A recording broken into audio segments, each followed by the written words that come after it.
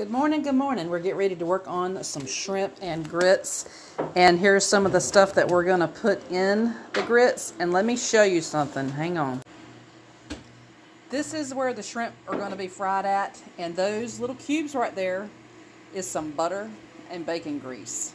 We're making this a real simple dish because not everybody likes a lot of spice. You can add that in the bowl. So let's get these grits cooking.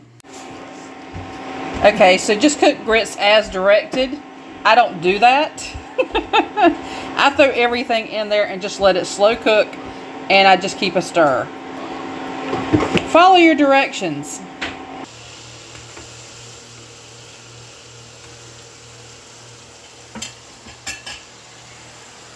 There's one bowl for you.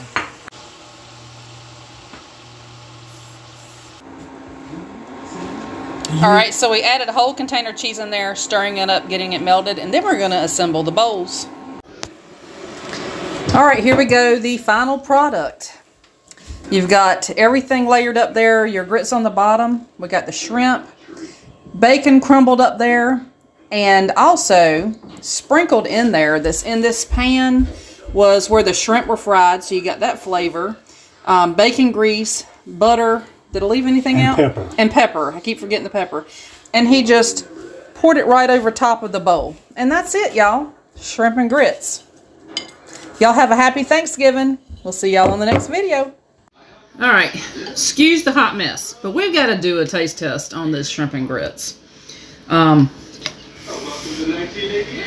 Here you go. You ready? You going to try it with me?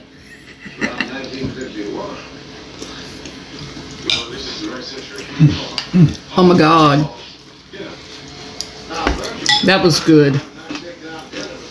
That was good. I mean, there's not a lot of seasoning in here if you want to add garlic or whatever. My dad put some hot sauce in his because he puts hot sauce and everything. But the whole bag of cheese in those grits, it's just all good. Can't complain. I will definitely make this again. Ain't mine. Yeah. So good. Y'all have a good day. I'm chowing down, y'all.